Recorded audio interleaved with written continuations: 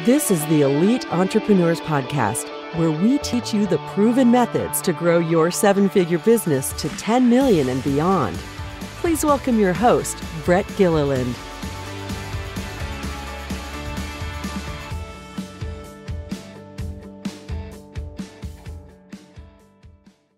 Welcome, everyone, to this week's episode of the Elite Entrepreneurs Podcast. Excited to have a new guest today that we have not had on the show yet. Another great founder who has some great business scaling experiences and lessons to share with us. His name is Paul Wakim. He is co-founder of a very innovative company in the real estate space called TwnSqr, and not spelled the way that it sounds. So we'll get to that in a second. But Paul, I just want to welcome you to the show and thank you for being here with us. Yeah, thanks so much for having me, Brett. It's an honor to be here. I'm looking forward to telling you about my business experience and seeing how we can relate on things and maybe work together. Yeah, fantastic. So I mentioned that if people are looking for TwnSqr, what you do, they're not going to type out the whole word or the whole two words of TwnSqr.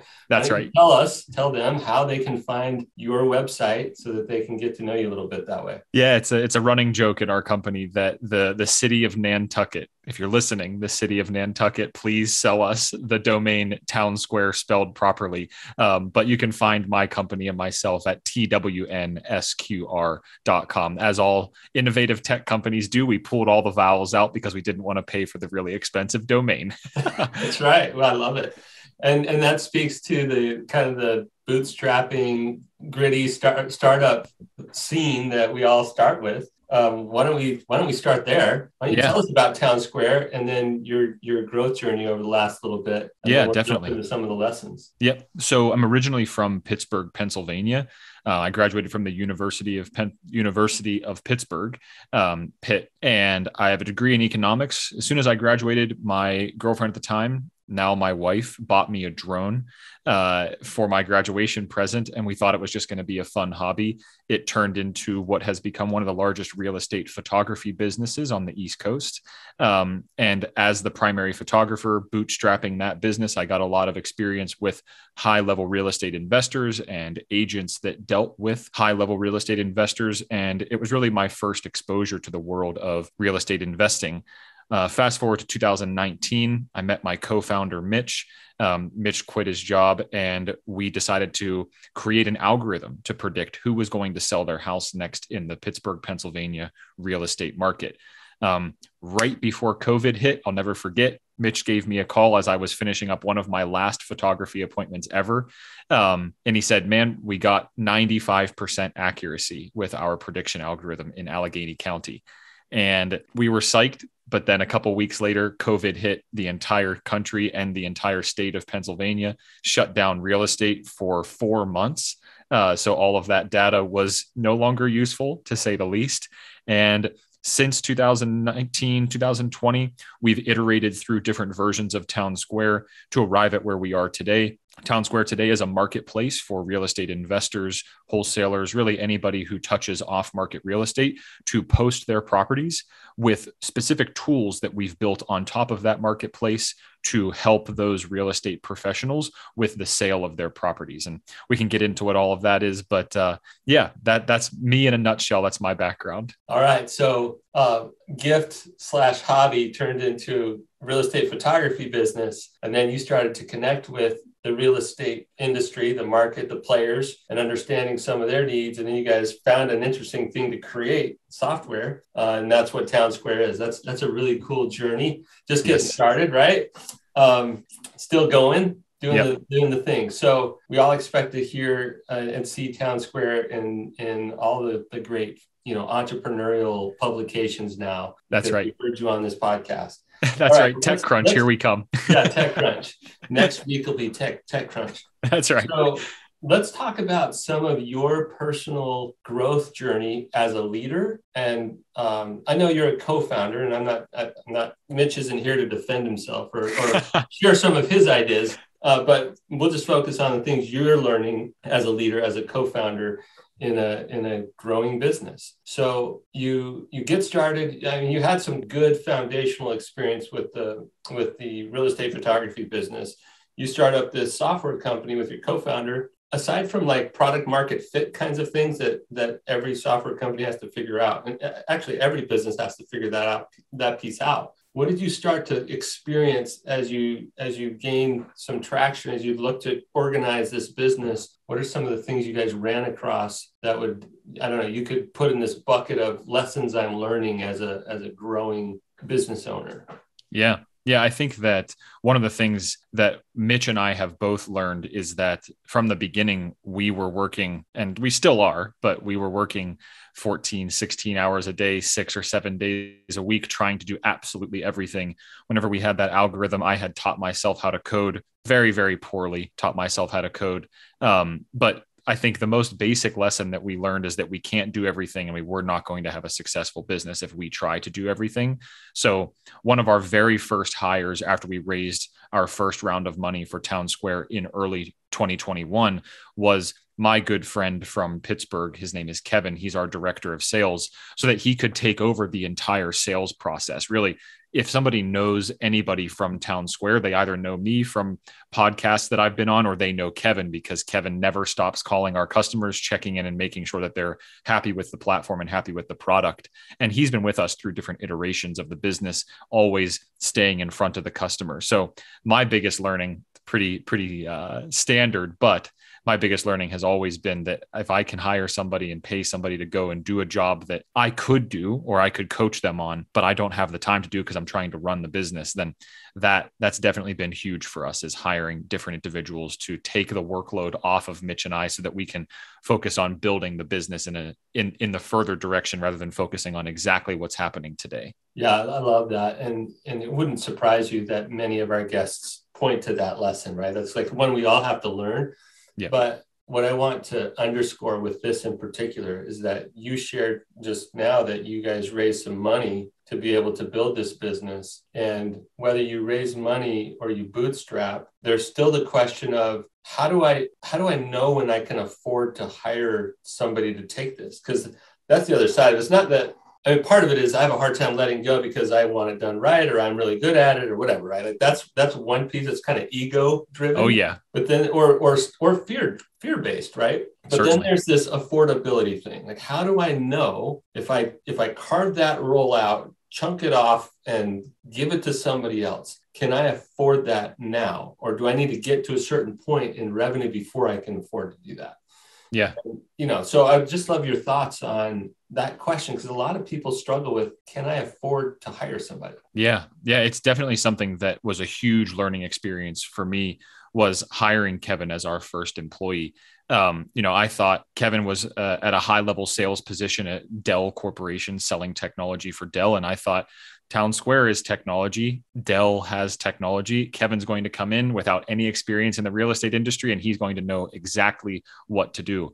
And that just wasn't the case. And that was a failing on my part, where I needed to train Kevin and tell him about real estate and get him up to speed. So how can I afford it? What I've learned as we've hired more employees is, okay, I need to plan for, here's their salary, but also here's how much time I need to allot. And can I afford that time that I set aside to get those employees up to speed?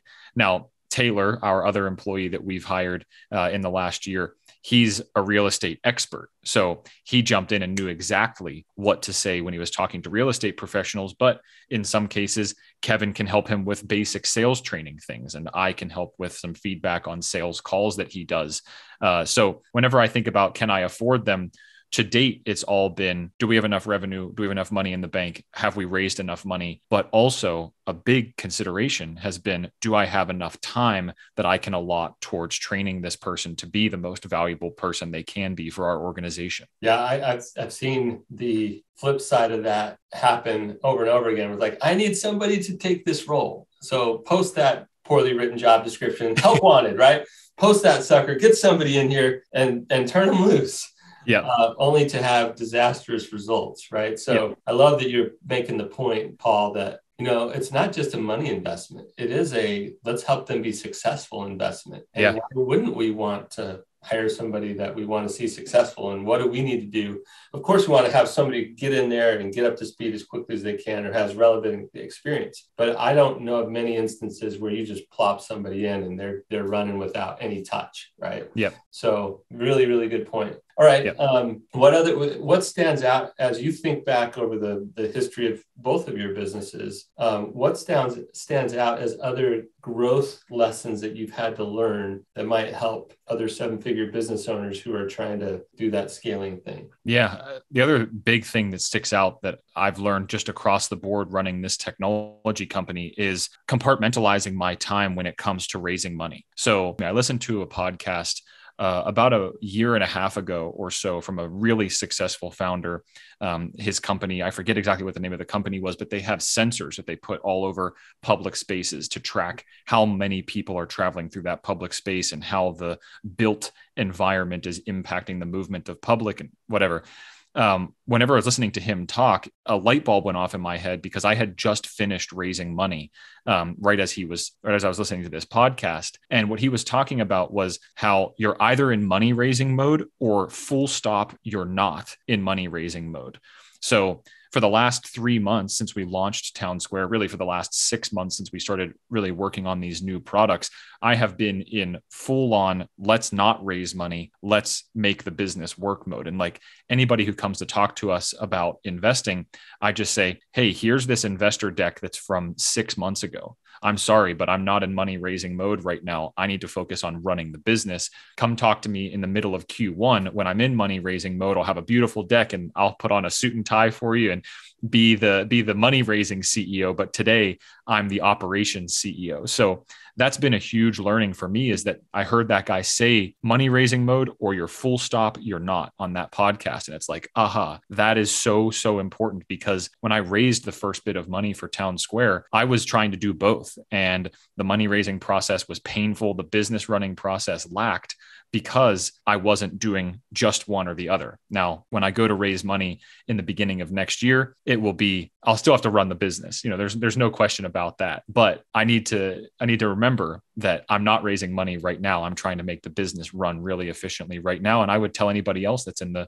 the business of raising money or trying to raise money for their business, really focus on your business rather than raising money and your business. Try to compartmentalize that and do one or the other as best you can, because investors definitely take a lot of energy to keep happy, rightfully so. Yeah, it's a great point, Paul. I've been around that process as well. And if any of our listeners have not gone through that, it takes a lot more time than you think it would. Like, it just takes so much time. And this isn't just finding potential investors and having initial conversations with them, but when you get into the whole due diligence process, it's sometimes and often very painstaking, step by step. They want to know exactly what they're putting their money into, and you have to be able to go create reports that you've never done before, right? It's like, oh, you need that? Yeah, we just, usually we just look at the bank account balance and we kind of know what our outstanding bills are, but they want to know, these details at a level of sophistication that they're used to, even if your business has never done it before. So there's a lot of time and energy that goes into it. And then sometimes those efforts don't pan out. And so you spend all this time raising and with one, potential investor, and then it doesn't work out. And then you got to do it all over again. So super long process and hard to split yourself between fundraising and running the business. Yeah. But like as you referenced, like the business still has to be run. Yeah. So let's stay focused on one big thing. And that's a great lesson. Okay. Yeah. So let's broaden the application on that. Not everybody who listens to this podcast is raising money or even wants to. A lot of entrepreneurs are very proud of, we bootstrap this thing and I'm never going to take a dime from anybody. So how can this idea of compartmentalization serve somebody like that? Yeah. So my first company, the company that my wife runs, I should say my first successful company. I've had a couple companies before the photography business that were not successful. My first successful company is the photography business that my wife and I started, and that has been 100% bootstrapped. We had one drone and an old camera, and we built a really awesome business from that gives us a lot of freedom, and we're very fortunate for that. But the compartmentalization was definitely a big learning in that business as well, because I was the primary photographer for that business for the first 2.5 years or so. And then we hired other photographers and had to train them. And I had to put myself in this position where I was no longer just taking the photos. I had to become a leader that was training these people. So I had to go totally in the other direction of not, I know how to take photos, just watch me. It's here, you need to learn how to take photos. I'll teach you how to take them. So that movement of my brain from the teaching space or into the teaching space from the just doing space, really made a big difference for me when I was building that business. And I don't know if I would call that compartmentalization, but just being able to context shift efficiently throughout my day. I would still go out and take the photos and fly the drone in the beginning as we were hiring these people, and being able to quickly flip over to, okay, now I'm going to teach somebody how to do this. It requires these steps. That was huge for me. And it was a difficult learning process, but I think we've really, really ironed it out to the point where our photographers now train new photographers. So I don't even have to touch that process anymore. So yeah, that's definitely the biggest learning I've had in a bootstrapped business, is figuring out how to train individuals that are going to be doing the same job that you're doing, so that you can step out of it. I love that you kind of punctuated that with that phrase. I have a good friend, his name is Clayton Mask. I reference him often on this podcast, but here's a quote that I think that you'll resonate with, Paul. He says, entrepreneurship is an exercise in relinquishing control. Right? It's like, nice. As soon as I know how to do this thing, I had to learn it to get where we are. But in order for us to get where we're trying to go, I'm going to have to turn that over to somebody. And you talked really well about that transition from I was doing it, and now I gotta teach it and give somebody else that ownership and relinquish that so I can do something else. Yeah. And that's the only way your business grows. Otherwise, you're stuck at whatever you built at that point, right? Yeah. Okay. So what else, Paul? Well, think about I love that you've built a team. Before that we got on this podcast, you shared some of your leadership team or the functional organization that you have. Talk to us about what it means to build a team of capable functional leaders so that you don't have to think about that. Yeah. It's actually super important to me, because I know that if TwnSqr, the technology company, is going to be successful, then employee number 1, Kevin, employee number 2, Taylor, and employee number 3 and 4 and 5, as we hire these people, they're going to be leaders in the business. So what I think a lot about is we're in the market right now to hire a couple developers. And we're not only looking at those developers as like one and done developers, we're looking at them as how can they be leaders alongside our CTO, my co-founder, Mitch. So things that I'm looking for there are people that are like not just waiting for instruction, and that can say, hey, you're actually doing this wrong. You can use this software package differently, or I figured out how to run this report. That's one of the things that I was so pleased with whenever we hired Kevin, was he was not only doing the sales job, but he was also running reports and showing us things that we hadn't seen before, because he was taking initiative as a leader of himself, because he was only employee number 1. But that's what we're looking for, is how do we build out a leadership team that is new to a tech startup world, but also can lead themselves and eventually lead others, because they're going to be the leaders of our company as we grow this into a giant organization. Yeah, they will be the leaders until they're not, right? Like at some point, maybe if they don't grow fast enough, then you got to make some changes, which can also be painful. So heads up on that one. That's coming your way at some point. You have all these like really loyal early team members who help to lead and grow this thing, and then you grow past their capability, and that's for another show, I guess. But but I hear I'll come back. You have to come back and share about that one. All right. Well, I think about these lessons that you've outlined, and really getting focused, compartmentalizing, right? Learning how to shift from doer to teacher or enabler, right? Like, how do I hand this off to somebody else? And then this concept of, boy, these key people we're hiring early on, I'm looking for leadership qualities in them because they need to help build the function and the business as we grow. Those are all really, really great lessons. Anything else that pops into your mind as, boy, if we hadn't done this, we would still be stuck, where we were before? Yeah, definitely. So about a year ago, I think it's next Monday or in a little bit, I'm not sure when this show will come out, but really soon, Halloween is around the corner. And in 2021, Mitch, my co-founder, and I had a really hard conversation. We looked at each other and we said, this business model of TwnSqr in 2021 wasn't working. We ran this new business model from late 2020 as we pivoted out of the prediction world and into this real estate marketplace. But the old marketplace was focused on the retail market, not so much on real estate investors, but rather on homeowners that were looking to connect with real estate agents. And to real estate agents' credit, we just, we can't do as good of a job as real estate agents. They're great professionals and we needed to stay out of their space. And we looked at our KPIs and said that exact same thing to each other. So one of the biggest learnings that I've had in the business as I've been trying to run this startup is how to be nimble and how to pivot quickly. So Halloween will be 1 year since we made a really big, drastic pivot in the business, decided to scrap an entire business model and say, let's go back to our roots. Let's go back to real estate investing and let the retail market with agents and brokers be the retail market. And that was a hard pill to swallow. I haven't made a cent since the middle of 2019 on this, and to swallow our pride and say, this thing that we worked at for 2 years at the time isn't working. Let's go try something completely different and raise more money on it. It was difficult. So that's been one of the biggest learnings of my entire life, if not, through the business just by itself. Yeah. Thank you for sharing that. And how it's a fun coincidence that was around Halloween, that you were taking a scary step at Halloween last year. And here you are, you survived the tail. Yeah. And your revenue's growing and the team's growing and it's happening. Yeah. But in those moments, you don't know how it's going to pan out. Yeah. That wasn't really your point, but your point is really important. It's like, got to go with what the market's telling you and what you guys are good at the core. And, if you need to match that and stack it a different way to be flexible because something's not quite going well, then you got to do that.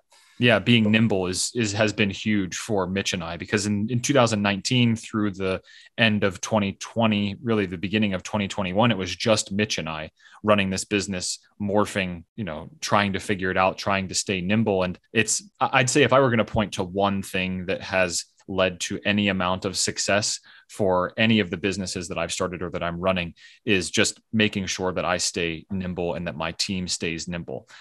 Kevin kind of laughs at Mitch and I because there's always something new every single week. Like, all right, we're going to tweak this just this way. And he says, nothing is ever just going to stay the same, is it? Like, no, it's not. We're always going to be changing to make sure that we can succeed. Yeah, that's really good. Thank you, Paul. Your lessons today have been very valuable. It will help any of these business owners who are listening. If they want to learn more about TwnSqr, if they want to connect with you on social media, what are the best ways for them to do that? Yeah, definitely. So if you're interested in real estate investing and acquiring investment properties, you can check out TwnSqr at TwnSqr.com. If you're a real estate investor who has properties to sell, you can also check out TwnSqr at the same place, TwnSqr.com. You'll go through a whole onboarding process where you'll get on the phone with me and my team to get set up with your account to either sell or buy off-market properties. And then I'm kind of old school. I don't really have social media other than LinkedIn. If you can call LinkedIn social media, I guess you can. LinkedIn, you can find me on LinkedIn, just Paul Wakim, Wakim.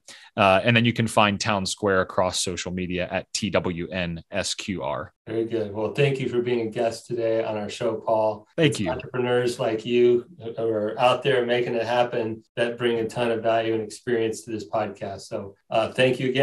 Everybody listening, please share, tell other people about it, because we want to help as many seven-figure business owners as possible as you all go through your growth journey. Thanks for listening, and we will see you next time. Thanks, Brett.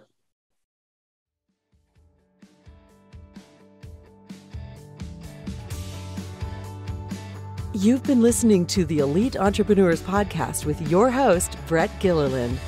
Be sure to leave a rating and review wherever you listen to your podcasts. You may also want to visit our website, eliteentrepreneurspodcast.com, to find additional resources to grow your business from 7 figures to 10 million and beyond.